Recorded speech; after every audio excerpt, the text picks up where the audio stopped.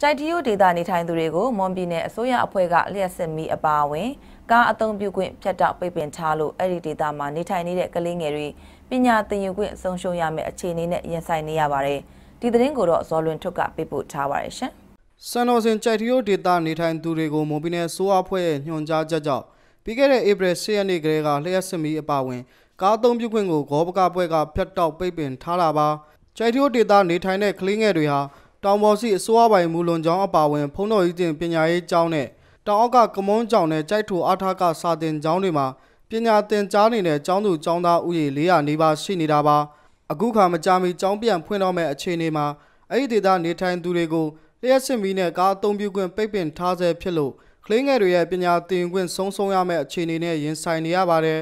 မိဘတွေကလည်းလွန်ရင်းတူကူမှာကျောင်းတက်လို့မရဘူးဆိုရင်သူတို့ကလေးကျောင်းထုတ်မလားမတက်ပဲမတက်ခိုင်းတော့မလားဒါတွေကဖြစ်ပေါ်လာမယ်အားဆိုလို့ရှိရင်ကလေးတွေမှာ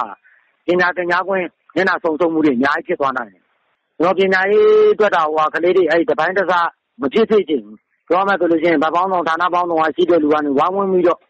အဲ့ဒါမေတ္တာထားပြီးတော့ကူညီပေးဖို့တော့ပြောချင်တယ်။ကြိုက်တီယိုဒေတာနေထိုင်တဲ့ကလေးငယ်တွေဟာပညာသင်ခွင့်ရဖို့အရင်တုန်းကဆိုရင်ဂောဘကအဖွဲ့ကတောင်အောက်မှာကျောင်းသွားတက်တဲ့ကလေးတွေအတွက်ကျောင်းကျိုကျောင်းဖို့ကား2စီးချထားပေးခဲ့တာပါအခုခါမှာတော့မွန်ပြည်နယ်အစိုးရအဖွဲ့ရဲ့ညွှန်ကြားချက်ကြောင့်လျှက်စစ်မီပါဝင်ကားအသုံးပြုခွင့်အလုံးပိတ်ပင်ထားဆဲဖြစ်ပါတယ်ဒါကြောင့်အခုကိစ္စရပ်ကိုပြည်နယ်အစိုးရအဖွဲ့ကခွင့်ပြုပေးဖို့ညွှန်ကြားလာရင်အသုံးပြုခွင့်ပြန်ပေးသွားမယ်လို့ကြိုက်တီယိုဂောဘကအဖွဲ့ခေါင်းဆောင်ကပြောပါတယ်ဒါကျွန်တော်တို့ပိတ်ထားတဲ့ကိစ္စလည်းမဟုတ်ဘူးကိုဗစ်အစီအစဉ်ကြောင့်ကျွန်တော်မြေပြင်အန်ရကင်းစင်ရေးအတွက်တောင်မှာလူနေခွင့်မရှိတဲ့အတွက်ပိတ်ထားတဲ့ကိစ္စဒါပေမဲ့ပြည်နယ်အစိုးရကခွင့်ပြုတယ်ဆိုရင်တော့ကျွန်တော်တို့ကပြန်ဖွင့်ပေးရမှာစံတော်စဉ်ကြိုက်တီယိုဒေတာမှာတော့အိမ်တော်စု900လူဦးရေ3000နီးပါးဟာပြီးခဲ့တဲ့နှစ်ပေါင်း30လောက်ကတည်းကအမြဲတမ်းနေထိုင်လာခဲ့ကြတာပါ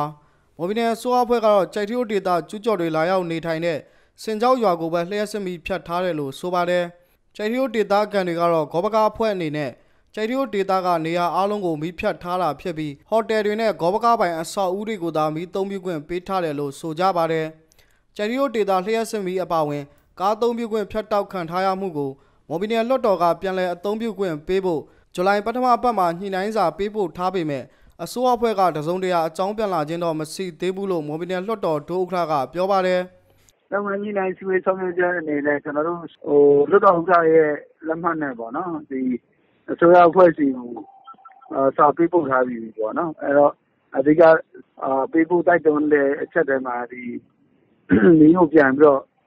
မဖြတ်ဖို့ပေါ့နော်ပေးဖို့ပေါ့ကြိုက်တီယိုဒေတာကန်တွေကတော့မကြာမီစာတင်ကျောင်းပြန်ဖွင့်တော့မဲ့အခြေအနေကြောင့်သူတို့ကလေးငယ်တွေပညာသင်ခွင့်မဆုံးရှုံးရအောင်အစိုးရအနေနဲ့လျှက်စစ်မီနဲ့ကားအသုံးပြုခွင့်ပြန်ပေးဖို့လိုလားနေကြပါတယ်ကျွန်တော်ဇော်လွင်ထွတ်ပါ